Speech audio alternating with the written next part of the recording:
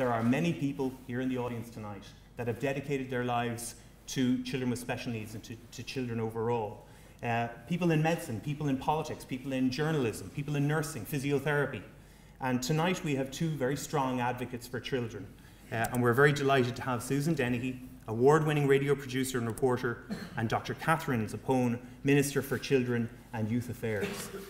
So I'd like to introduce Susan Dennehy first as our first speaker this evening. Susan trained as a radio producer in RTE, and she's been producing radio documentaries and reports for both News Talk and RTE1 for 15 years.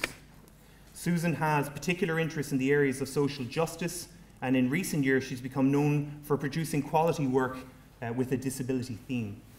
2016 was a very busy year for her. She produced Voices from the Spectrum, a series of reports for the Pat Kenny Show which investigated the experience of Irish children on the autism spectrum and their families. Incredible work, incredible work. Her documentary, A Boy from the Northwest, about the life of one of Ireland's first wheelchair users, won a PPI award. She also produced Personal Best, the story behind Irish women in Paralympic sport for News Talk. In addition to her work as a radio producer and reporter, Susan writes regularly for Spoke Out, the Irish Wheelchair Association magazine. She has personal experience of disability, with her 12-year-old daughter is a wheelchair user. And the documentary about her own family's experience coming to terms with their daughter's condition was broadcast on RTE and shortlisted for a PPI award. Ladies and gentlemen, Ms. Susan Dennehy. It's both an honour and a pleasure to be here this evening to speak to you about this topic. Before I begin, I'd like to take a moment to say how significant it is that the Biological Society, with Paul O'Neill at the helm, has chosen the topic of disability, in particular children with special needs, for this evening's event. Discussion about the experience of Irish children who live with disability is important. It matters because, like other vulnerable and marginalised groups in our society in the past and in the present, their voices are not currently being heard. My own insights into the area come from two areas, and Paul has outlined those. My own personal experience as a mother of a child with a disability has been a steep learning curve over the last 12 years. And my work making documentaries, many of which have a disability theme, is a subject. I make documentaries with that theme because it's a subject that I have now become totally passionate about. When I sat down to prepare for tonight's lecture, I thought to myself, how on earth am I going to pick one aspect of this vast and multifaceted subject to talk about? I considered playing extracts from my back catalogue of work, because with each of those documentaries, I met somebody, or people, families, or individuals who taught me something new about disability. So I could have told you about this man. Jack Kerrigan was paralysed in a diving accident at the age of 20, and he was one of the first wheelchair users in this country. He would have had his disability in the 1940s and the 1950s. And that documentary I made was about his rediscovery of self-worth. And that's a theme that will reoccur again and again in my discussion with you this evening. He rediscovered his sense of self-worth, which was on the floor following his accident. And he was living in Ireland at a time when children with disabilities were hidden in bedrooms and parlours up and down the country. And rehabilitation was a brand new science. This was a very recent thing in terms of medical history. So I could have played for you the voice of this woman here. Her name is Christiana, and she's a mother to 3 boys. Brian is on the autistic spectrum, and he would be at the classical end. And this is her. I spent a week with her in the water, the cold water of Banna Beach in Kerry, where her son was learning how to surf with the group Surf to Heal. And in her own words, Christiana was doing this because surfing might be something that her son could do, another skill that he might acquire. Or I could have introduced you to 2 of the women who featured in my most recent documentary. two of the strongest women I know, both at the top of their game on the world stage of competitive sport, both of whom had a physical disability growing up, and both of whom were very determined young ladies. But I decided to take what we call in the media a bold editorial decision. I decided to do what we documentary makers do best. I decided to tell you a personal story that highlights the wider issues on this topic. I decided to tell you my own story. So let's go back to spring 2005. I was 35 years old. I was happily married with 3 young children. My husband and I were very happy professionally. Disability was nowhere near my radar. And like most young professionals, we had our hopes and dreams, and we had our plan, and everything was going accordingly. Then on the 23rd of May, we were both at work when we received a phone call. Grace, our youngest daughter, who was just a year at the time, had suffered 2 febrile convulsions brought on by a high temperature caused by what we found out later was a mild strain of viral meningitis. Grace was in Temple Street fighting for her life, and that phone call was the beginning of our lives going in a whole new direction. And it was the beginning of my learning curve around disability. So to cut a long story short, following a stint in ICU, Grace seemed to recover well, but within months it was apparent that something was not quite right. We had an MRI done which revealed shadows in the white matter of Grace's brain, and her prognosis changed at that time. So we heard the news that every parent dreads, that Grace, her abilities would certainly be affected in some way, and Grace would have a disability. Now, I can't describe what kind of a body blow that was for us as parents. Initially, it's a kind of a shock that you go into, and after some time that shock becomes a type of grief. And you might think grief is a bit of a strong word here. We were grieving, as I look back now, the loss of the child we thought we had, and we were grieving the loss of the carefree life we had planned for ourselves. And that's an important part of the process, and it was for us as parents. But as I reflect now, and knowing what I know now, I'm aware of how my reaction was compounded and was far more negative than it needed to be, because I didn't know anything about disability. I didn't know anyone with a disability. Nobody in my primary or secondary school had a disability. Nobody at the university where I studied had a disability. I never came across anyone in the media who had a disability. So the only point of reference I had was the only person I'd ever come across in my whole life up to 35 years of age that had a disability.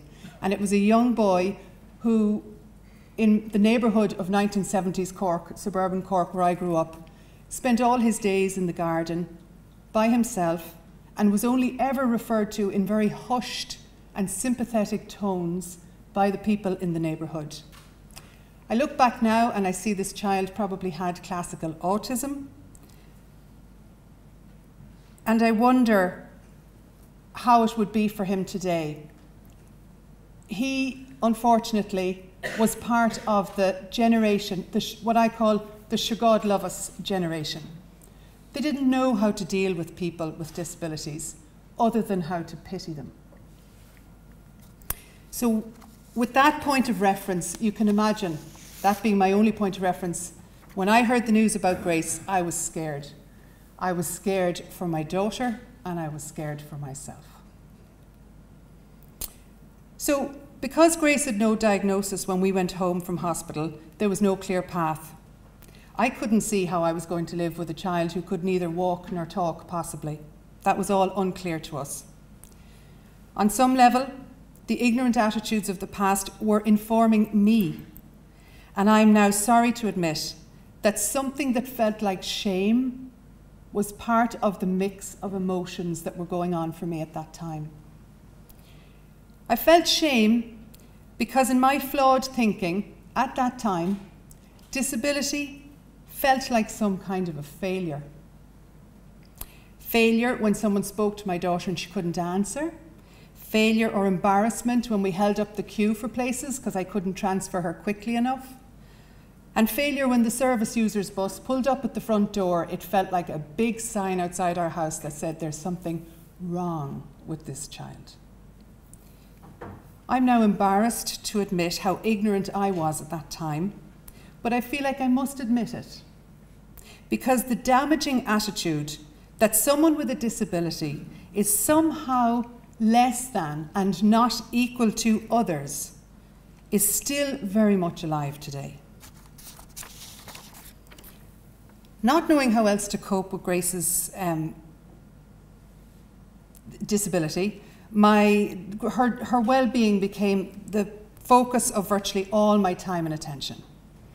I gave up work. Like many parents of children with disabilities, I gave up work. I took her to intensive speech and language therapy sessions, took her to as much OT, took her for as much physio as we possibly could, accessed equipment to help with her mobility. We tried Reiki, acupuncture, horse riding, you name it, I was on it. Being the perfectionist that I wasn't going to leave any stone unturned. I was doing what Paul mentioned earlier. I was doing everything in my power to fix my daughter. And the fact that I was trying to fix her indicates to me now that at some level I was not accepting her disability. I didn't understand yet that there are many ways to live in the world.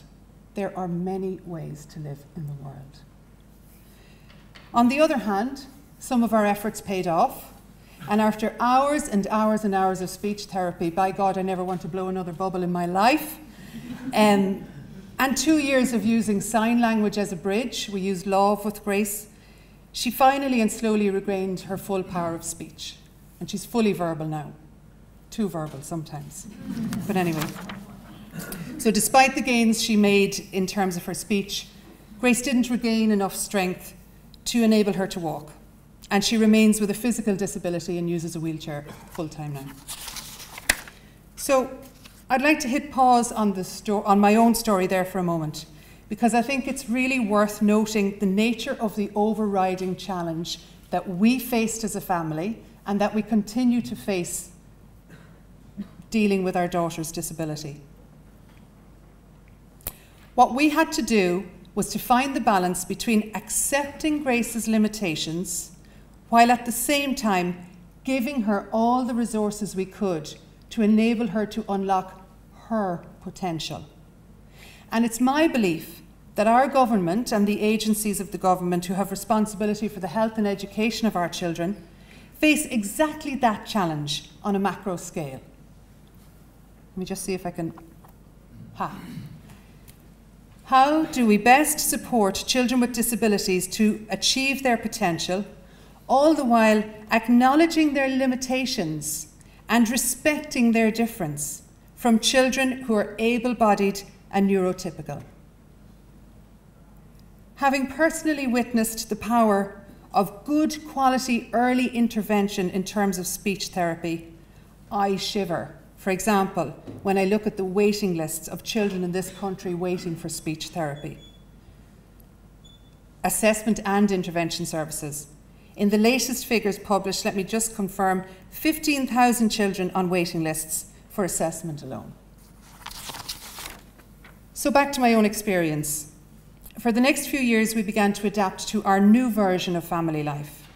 I won't say it was easy. Some of the experiences were bewildering, and there was a continuous need to dig deep, to find the dignity, to deal with the attitudes we met regularly. Grace was often ignored. People we met would speak to me when she was sitting right beside me. They spoke to me as if she wasn't there. She was patronised. We were flabbergasted on one occasion on Grafton Street when a lady handed her some money. Now, Grace was quite happy about that, I might add, but she was coming from quite a different place. I'd say her siblings weren't happy either. Grace was attending preschool and then school at CRC, which for those of you that don't know, it's the Central Remedial Clinic, and it's a specialised centre dealing with children who have physical disabilities. And I have to say, pre-recession, the service she received there was good. But at 6 years of age, the psychologist working with her there recommended that Grace move to mainstream school. And we decided to go with that recommendation and to transfer her to our local Educate Together school. Our main concerns about the transition, our main concern was whether or not Grace would be included in a school where she was the only wheelchair user. Can you imagine being the only person of a particular kind in an institution? So one of our main anxieties was how would she handle the questions that other children would certainly ask? And we thought about it a lot, and we developed a script. We wrote a script for her in preparation of heading off those awkward questions. So the script went something like this. Child A approaches you, Grace, what do you say? She says to you, why are you in that wheelchair? Why can't you walk? What's wrong with your legs? Grace's answer was, I'm good at lots of things, but I'm not so good at walking. What are you good at? I have to say, the process of carefully choosing those words, the words that would help other people accept our daughter for who she was, helped us accept our daughter for who she was. We were figuring it out as well. And it helped us to gain perspective on our situation. And it helped us to develop our mantra, and it's the mantra we still use today. Forget what you can't do. Focus on what you can do. What you can do. So Grace settled well into mainstream school, and she's in 5th class now. By the way, the other children did not hold back on their questions, and the answer did seem to do the trick. They accepted her as she was. And apart from a few of them having power chair envy, Santa Claus got a few unusual requests that year, I think. Some of the parents were cursing us. She got on really well with her peers. And you know what? It kind of proved to us that negative attitudes to disability are things that we learn as we grow up. So I could leave it there, and we'd have a happy ending, and we all prefer those, right? And believe me, I'd like nothing better to report that Grace is fully supported and included in her school, in her community, and in society. But I can't do that. I can't tell you that, because despite the fact that Grace has received some excellent support and care in her 12 years so far, she doesn't enjoy the same status or rights as her sister or her able-bodied peers, and she's excluded from participating in society every single day. Just going to pop this slide up that you can be looking at while I explain what I've just said. I had to listen to an awful lot of personal testimonies in the interviews I did in the course of my work, an awful lot of them, before I could admit the truth, before I could admit what I suspected for a long time. And that is that the exclusion of children with special needs is still widespread in Irish society. Let me give you some examples of areas of life where this is happening. Our health system, which many of you will be part of, is failing children with special needs as it stands today. Disability services delivered by the HSE and non-statutory organisations are ad hoc, to say the least. There's a huge variation in the service you get depending on where you live or what disability you have. Also, budgets and staffing levels in community services and in other disability services took a massive hit during the recession. And the net result is that we have those long waiting lists you know about, and we have a lot of children not receiving service at all. Black spots like Laois and Offaly. Another area, our education system is struggling to accommodate children with special needs. And those with autism spectrum disorder would report the poorest service in relation to this area. I've interviewed parents from all over the country who have children in an ALC or an assisted learning class, which is that class at the side of your mainstream school that deals with children who have intellectual disabilities often. And most of the children in those classes have autism spectrum disorder. And generally, the teachers teaching in those classes do not have training in autism. Now that's a challenge for the teacher, the child and the parents. Another area, our built environment, my hobby horse. Our built environment, because of poor planning and quality control, excludes children every day. I don't have to look too far. Finding a dished pavement. Have you ever seen that guy or that woman in their power chair going down the middle of the road and you think, what the heck are you doing? They're looking for a dish in the pavement to get up on the pavement to go about their day safely. I didn't understand that until I looked for a dished pavement. On paper, these places are accessible. On paper, they're hitting the minimum standards. So there is a ramp, but the guy who puts it down to get you on the train is on his tea break. You miss your train. Or there is a key to the disabled toilet in the zoo. Again, a member of staff has that key and they're not around. Minimum standards aren't enough. We really need to be looking at quality planning in relation to our built environment for people with physical disabilities. And possibly the biggest barrier to true equality and inclusion, in my opinion, is the staggering lack of knowledge and understanding. And that's actually easily fixed. Across all those areas I just described, and in the general population as well. So whether it's Down syndrome, whether it's autism or cerebral palsy, when people don't understand why a child presents the way they do, or why they behave the way they do, they can't interact successfully with that child. And then 9 times out of 10, they're going to have a poor attitude towards them. So what can be done? How do we address these barriers to inclusion? And how do we start valuing, let alone cherishing, all the children of the state equally? Well, actually, there's a lot of practical things that can be done if the political will were there. There are initiatives, some of which cost very little, that could make a huge difference. But what we need first and foremost is a sea change of attitude. As we witnessed recently with the experience of the LGBT community, legitimising people's equal status can have an enormous impact on their quality of life and their freedoms. So, staying in the vein of documentary making, I'm going to leave you tonight not with a happy ending, but with a question. Well, 2 questions, really.